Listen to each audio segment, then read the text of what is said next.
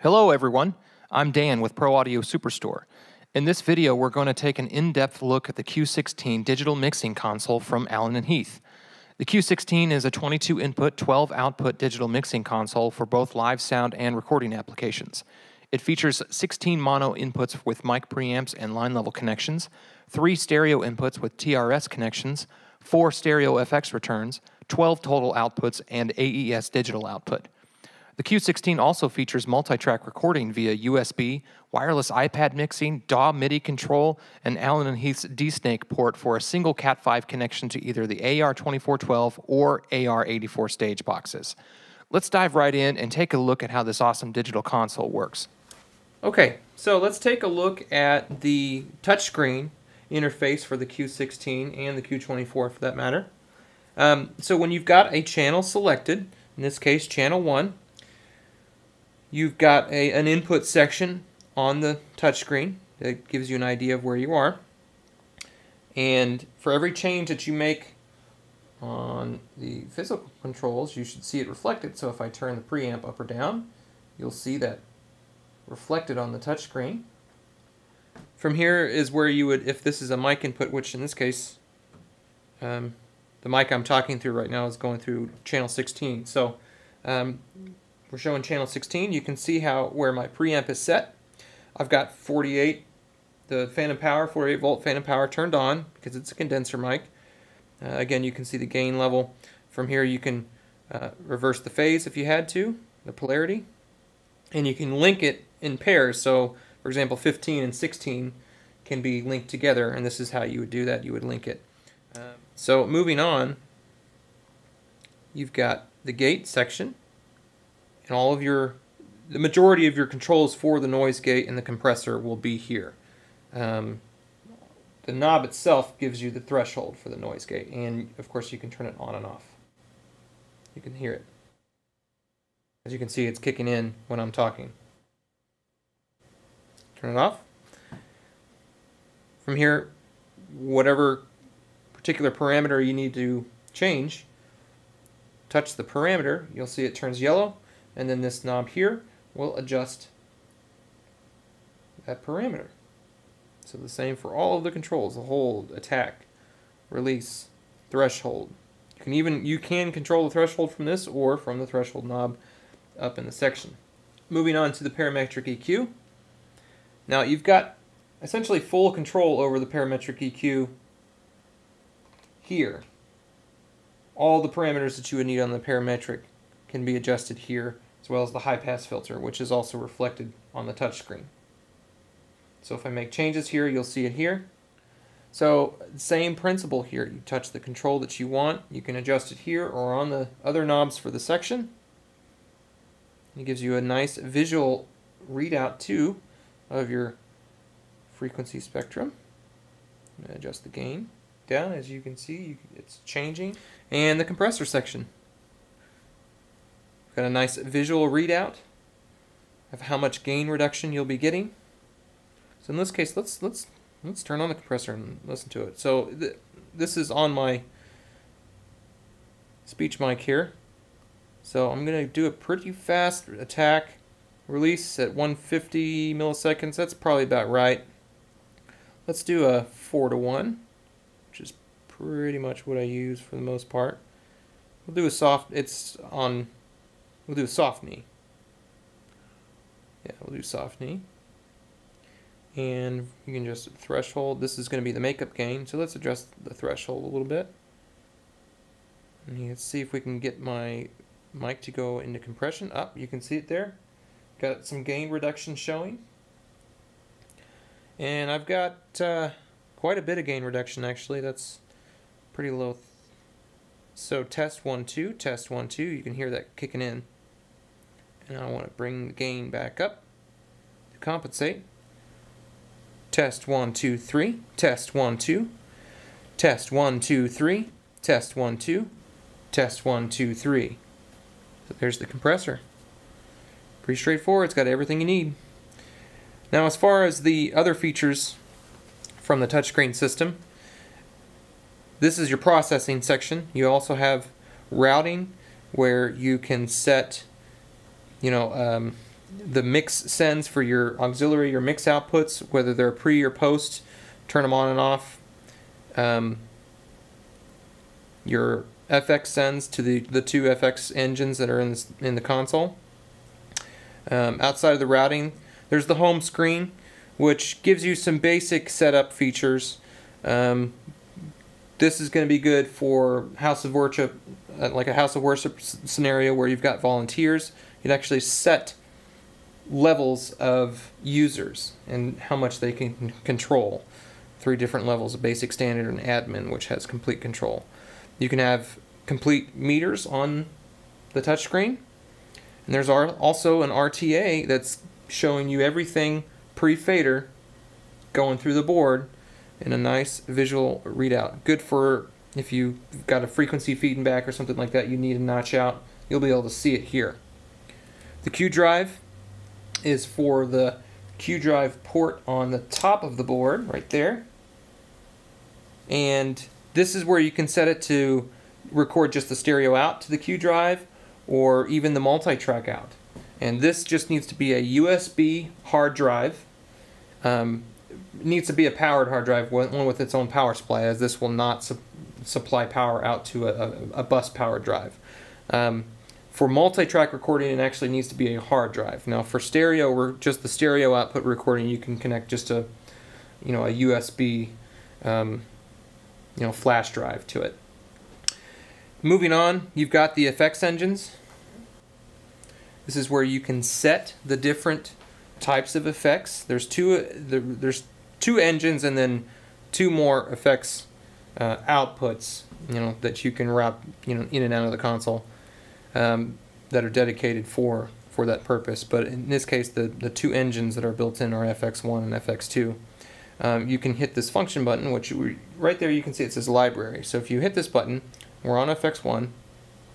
This is where you can choose what kind of effect that you want. Let's say I want a reverb on it, and arena number 2. Select that, and then we'll hit recall. So now that effects is the reverb arena 2. Now moving on, the scene recall for the board. When you've got, like for example, again in a House of Worship where you've got your main band and then auxiliary things and programs that you do, where you can set those all up in scenes and instantly recall them here, and it recalls every single parameter on the board: routing, EQs, fader positions with the moving faders, everything. Very easy, very handy.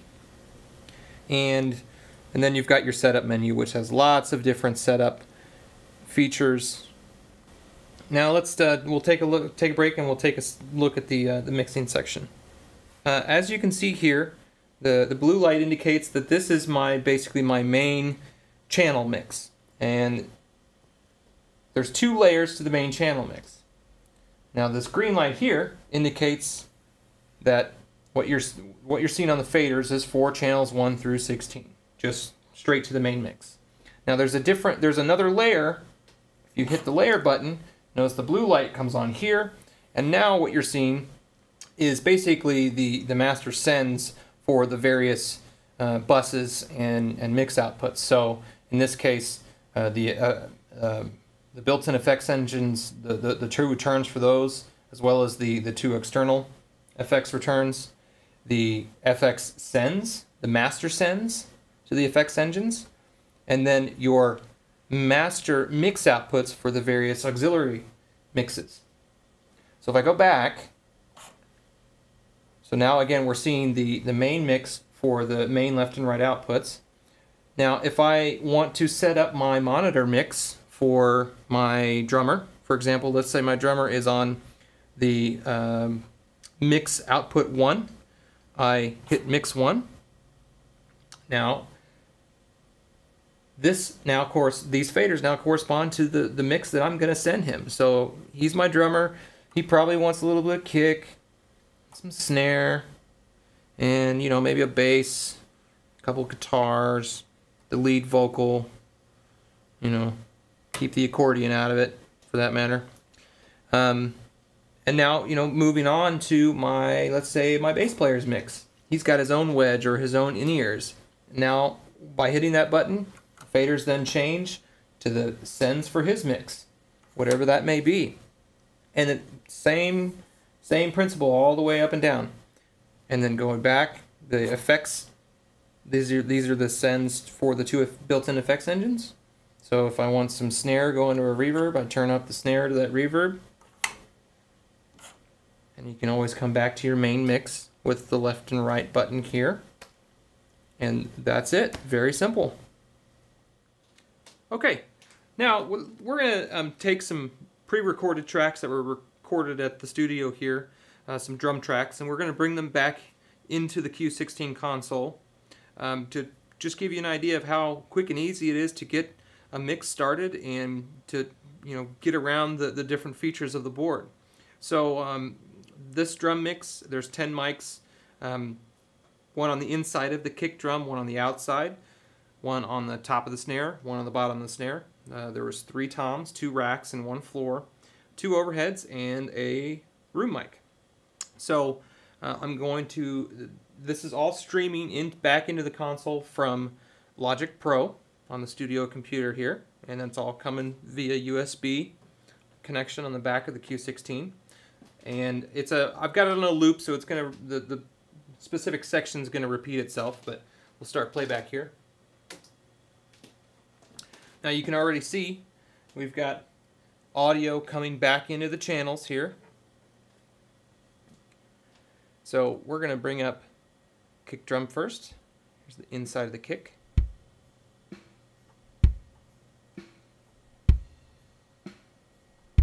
Sounds pretty good.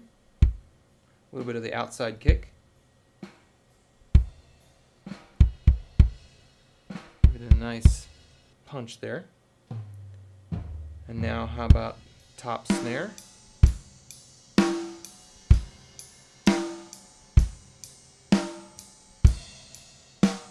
little bit of the bottom snare.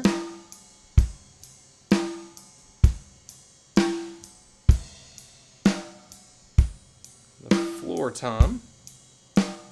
Now the floor tom, I want to pan. So I'm going to hit the select button for that channel. And now the center section here now becomes the controls for that particular channel.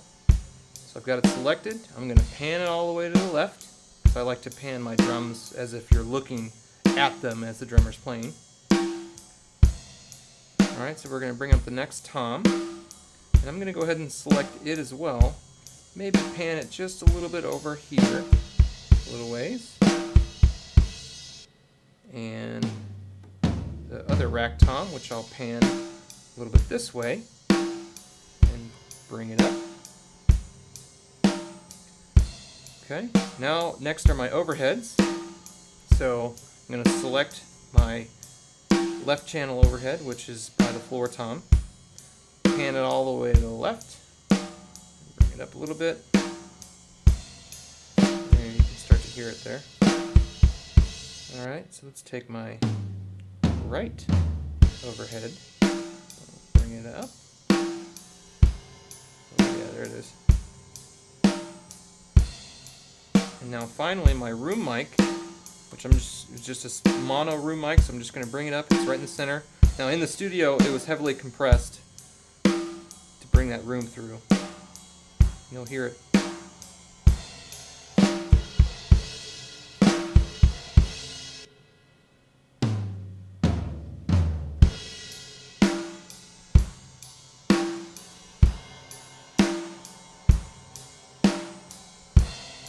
There's a basic drum mix. I'm not trying to mix it completely here, but just to give you an idea, you can kind of hear everything. Bring those overheads down a little bit.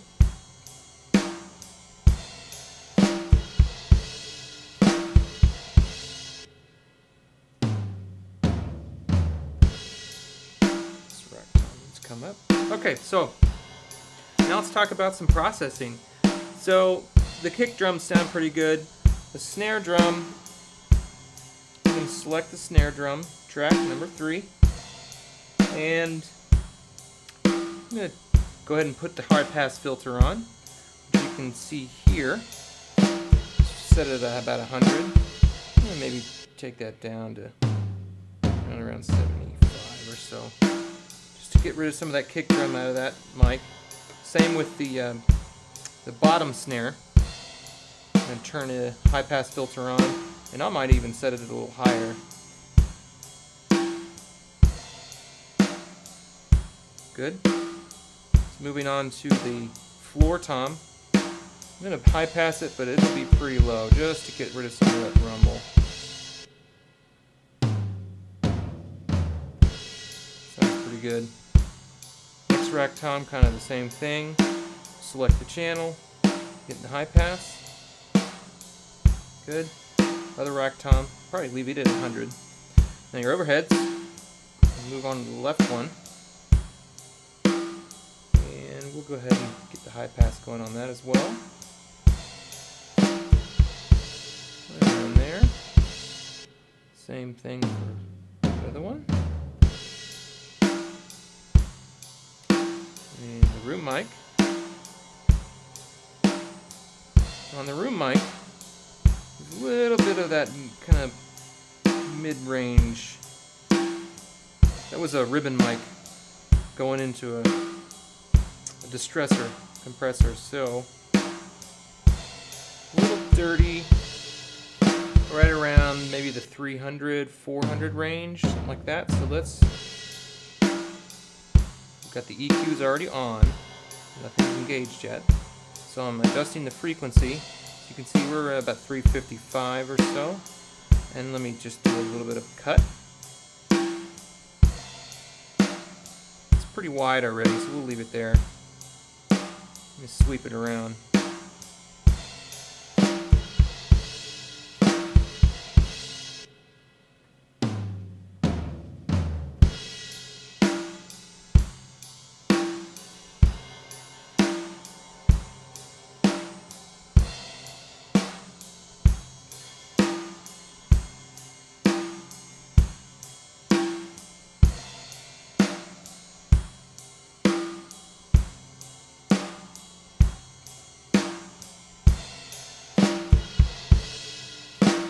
There it is, right around 355.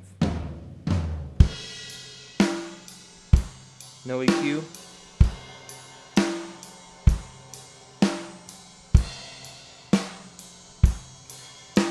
Got rid of a little bit of that mid-range resonance. Now let's take a look at the toms. There's only basically that one section where they hit. So let's try the noise gate out. Those toms sound great. So we're going to select the first tom here, which is the floor tom. Let's move over to the gate section so you can see it. Now you've got all your controls. Now let's engage the gate and turn it on. We want a very fast attack, so you want to touch where it says attack on your screen, and we're going to turn it down. Hold. We want that tom to ring a little while, and then a pretty slow release to kind of give it a nice fade out.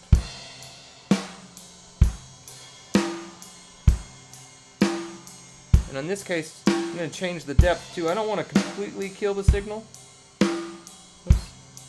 Change the depth, so maybe just about 10 dB of, let's do like 12. Now I'm going to adjust the threshold for the gate.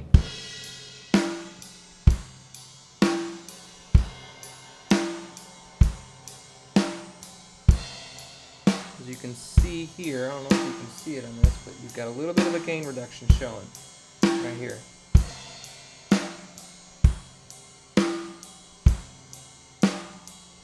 We've got this little light too that's showing that you've got some gain reduction. So we should be able to hear the gate here in just a second.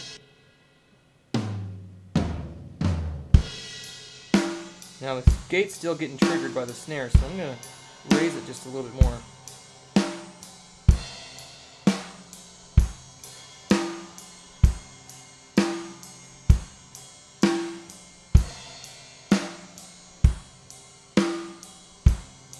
Okay. So I'm right just above where that snare is hitting. Let's see if it that's where it needs to be for that floor tom. Yep, perfect. So if I take the gate out, you can hear that channel come back in. Turn it on, and there goes the left side a little bit, getting rid of some of that. I can even take it down some more if I want. So let's move on to the next tom. So again, same kind of thing here. I want a really fast attack, a slow release. That hold should probably be pretty good. We're going to take the depth. I want to go back to about the same thing, 12 or so. Turn on the gate. Let's bring. Well, I don't want those snare hits triggering the gate. So I'm right above the snare hits, but I want that tom to come through whenever it hits next. Right now. So I'm not triggering. Nice. For the next tom, fast attack, slower release, hold it, depth, bring down to about 12, turn it on, and adjust that gate. I'll make sure that snare's not triggering it, just barely. That first hits that first tom.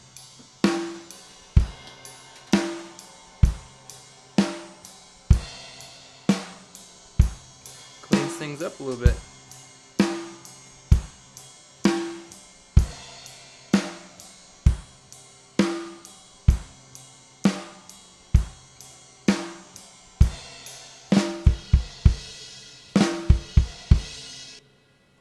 A little less room.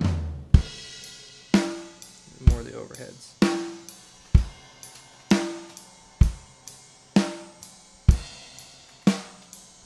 So there you go. It's as simple as that. Any analog person can, that's somebody that's used to an analog console, can get on one of these things and understand it pretty quickly. As you can see, operates in the same way. Instead of just having a bunch of different controls in a line for each strip or each channel, you just have the select feature for each one. Hit the select, and now you've got all your controls here and on the touch screen. Pretty cool.